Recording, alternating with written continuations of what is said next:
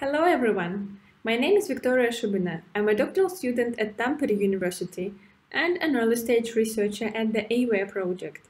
And today I would like to present our recent research paper, Technical Perspectives of Digital Contact Tracing Applications on Wearables for COVID-19 Control. Let's look at the structure of how we are going to progress through this presentation. These are the key elements: introduction and motivation, principles of wireless automated contact tracing applications on wearables, our research findings, and to conclude this presentation, I will provide a summary for your attention. Firstly, I would like to highlight the motivation behind our study. During the COVID-19 outbreak, consumer wearable devices such as smart bracelets, smartwatches, and smart rings have started to play a vital role in mitigating the spread of the virus. And smartphones that are frequently carried by users also may be interpreted by belonging to the category of wearables. One of the emerging and most promising technology is a wireless contact tracing application which intends to determine the probability of being infected with a disease in a fully automated or semi-automated manner which is based on wireless signals. Existing trade-offs of contact tracing applications require thorough analysis of technical capabilities such as accuracy, energy consumption, availability, sources of errors when dealing with wireless channels, and privacy challenges. The key idea of a wireless contact tracing application is illustrated on this slide, assuming that there are several mobile users in a certain area starting from user A to user F, and each of them is equipped with some wearable sensors or mobile devices. Commonly, users without any wireless sensors are invisible to basic wireless receivers, so these users could not be considered in the infrastructure-based wireless contact tracing. The wireless contact tracing chain and multiple sources of errors are summarized on this slide. In an automated contact tracing application, the highly relevant parameter for the disease control is the probability of protecting the users, followed by a certain action. Here are the cases that we considered: the joint probability of two users found in vicinity of each other to use the same contact tracing application, the false alarm and misdetection probability of estimating that two users are within infection distance from each other, so meaning that less than 2 meters for more than 15 minutes. The probability that the connectivity to the cloud is established and works properly. The illness probability, so the actual probability that the user B gets the disease. Our proposed model for maximum prevention probability is presented on the slide, where the PP max is the target maximum prevention probability, PU is the probability of a user to use a contact tracing app, PMD is the misdetection probability, PC is the probability that the cloud server connectivity is established and works properly, and PI is the probability to get infected. The wireless received signal always reveals random fluctuations due to reflections, refractions, scattering, and diffraction on various obstacles in the signal path.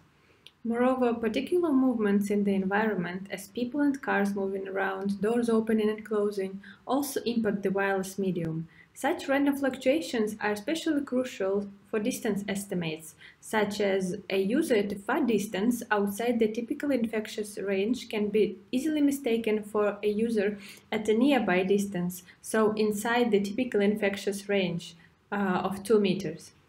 There would be a threat of having some false positives and false negatives due to the random signal fluctuations of the signal used in the contact tracing applications, even in cases where the rest of the contact tracing chain is functioning perfectly well.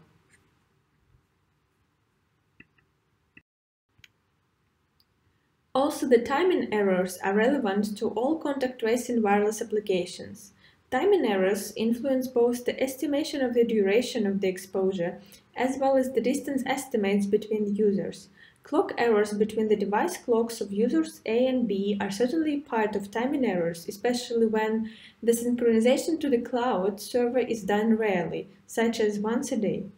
Timing errors are less influential by misdetection, which means again not finding out that user A was at a less than 2 meters away from user B and false alarm, so mistakenly detecting that user B was at less than 2 meters from user A. This impact of timing errors on timing-based distance estimates makes the choice of a received signal strength-based distance estimation to be preferred choice in modern contact tracing applications. There are two main concepts for architecture. The first one is a centralized architecture where the main information such as users' temporary IDs and timestamps are processed and stored on the central server. Thus, the server has all the information about all users using the app. And the second one is a decentralized or federated architecture where users keep on their own devices the relevant information such as their own temporary IDs, neighbors' temporary IDs, and timestamps. They contact the server only to report a confirmed infection case or to download temporary IDs of other users who reported the infection to the central server. The vast majority of the governmental contact tracing applications rely on Bluetooth Low Energy technology and received signal strength measurements. The first one, the Decentralized Privacy Preserving Proximity Tracing, or DP3T, is a Bluetooth Low Energy decentralized protocol. The second one is Google Apple Exposure Notification System, which also relies on distance estimates between devices and a centralized architecture similar to DP3T. No location information is stored about the users.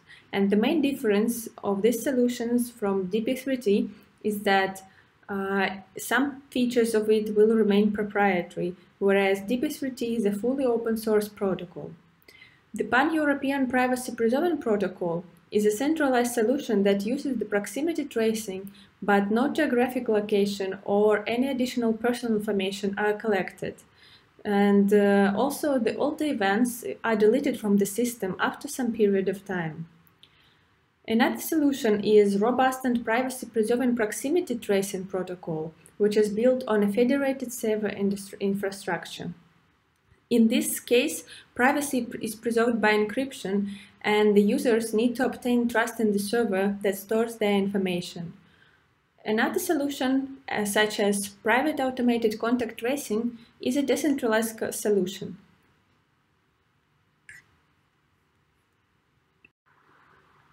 In order to be adopted by a free market, a wireless contact tracing application must comply with a fair trade-off between several design constraints, such as the following.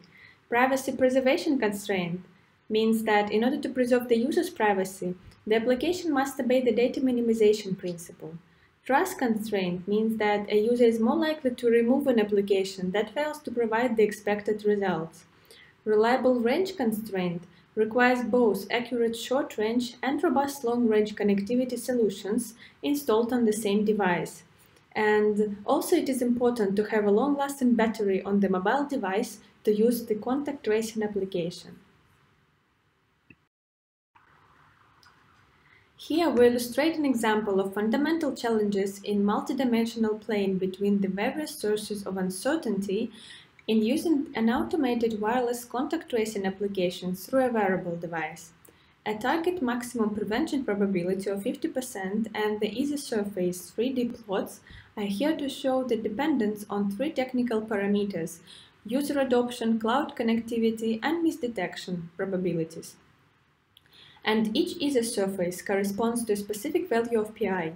A smaller surface illustrates the fact that the target prevention probability can be achieved with stricter conditions on the probabilities, while a larger surface shows a better prevention probability for a wider combination of connectivity errors probabilities, user adoptions, and misdetections due to the wireless signal variability. Here is a scenario where a target prevention probability decreases to only 30%, and this can be achieved with a 50% user adoption rate and 70% correct cloud connectivity, and up to 45% of misdetection probabilities. In our study, we have provided several technical perspectives on digital contact tracing applications via mobile devices and wearables for effective COVID-19 control. We have defined a performance metric for the maximum prevention probability, which carries the message of how much a digital contact tracing application could help versus the situation where no digital contact tracing app is used. We have observed how these technical parameters are determined by the wireless technologies used in estimating the distances between users, their connectivity to the cloud, and their exposure duration. Clearly, the future success of digital contact tracing apps depend on many factors, such as technical, ethical, and social factors. So this is the end of my presentation. I would like to say thank you for your attention and say a bigger thank you to the European Union's Horizon 2020 for funding the AWARE project and allowing us to advance our research. Feel free to ask questions and contact me in case you have any comments.